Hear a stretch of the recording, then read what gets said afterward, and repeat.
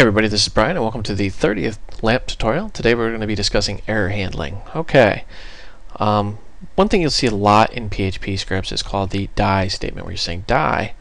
The example they give here is if not file exists, meaning the file does not exist, then die, file not found. All die does is, well, it kills PHP, tells PHP stop processing, just exits. You can give it a reason, and that's actually considered bad form. I don't like doing that.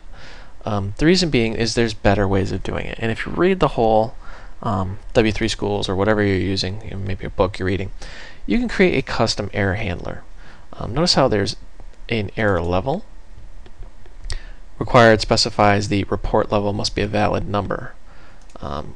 Good example of that would be, what level do you really want this to be at? And then there's an error message required. This is the actual error message you're spitting out. And then the error file, line, and context, and those are all optional. And then here's the different report levels like warnings, notices, etc., etc., etc. You read up all this stuff. Don't expect you to burn any of this into memory.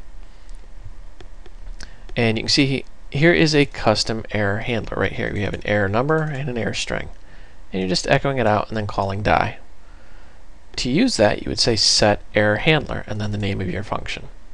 We're going to actually see how all this works. They have an example here, and I'm going to write something pretty similar just so it's up to speed here. And we're going to say set error handler,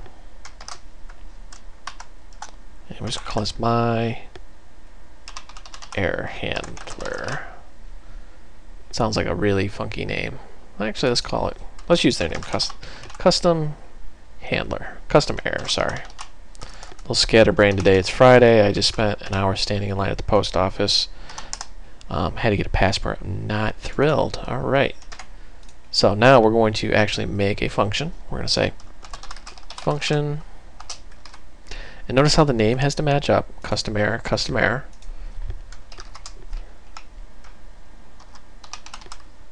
I'm going to give it a variable, the error number, and the error string.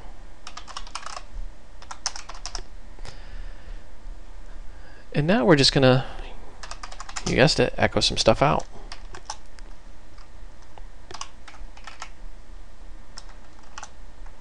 Little HTML goodness here.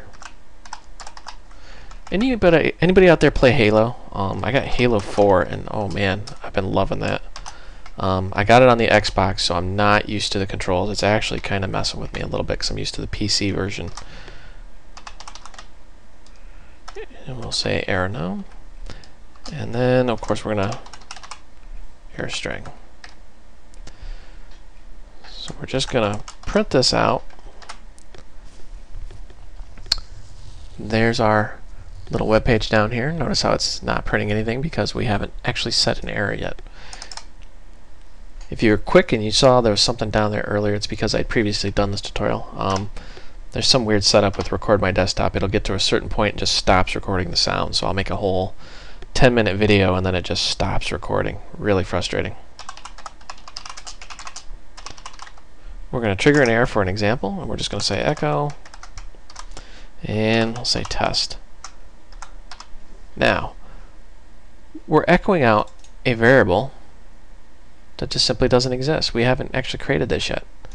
So when we save and run, error 8, undefined variable test.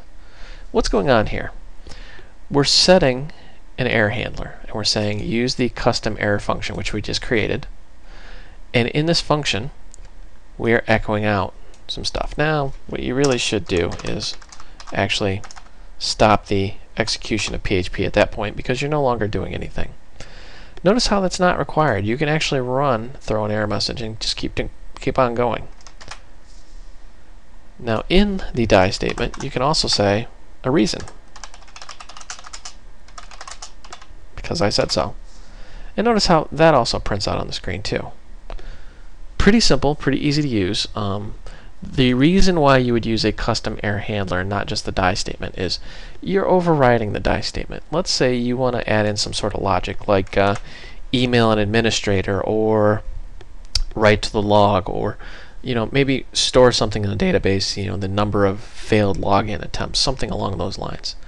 And we're actually triggering an error. There's a better way of doing this. So let's actually trigger an error.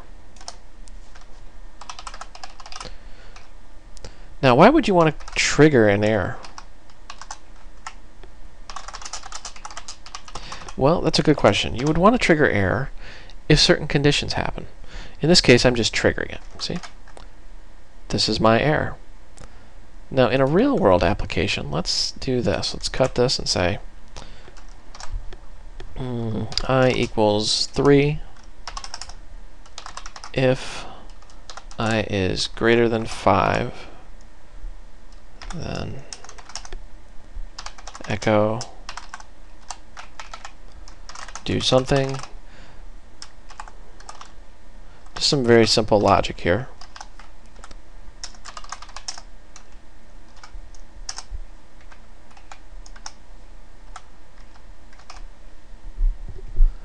And instead of this is my error, we're going to say I is less than 5. Now let's look at this really quickly. Why would you want to do something like this? Well, we have a variable. In this case, we're saying 3, and this is purely example. We're saying if I is greater than 5, then do something. This could be like log in the user. If their username and password equals this, then do that. Otherwise, we want to trigger an error, or actually raise an error, or in some languages it's called throwing an error. In other words, we want to create an error condition. Save this. Use of undefined constant I, assumed I.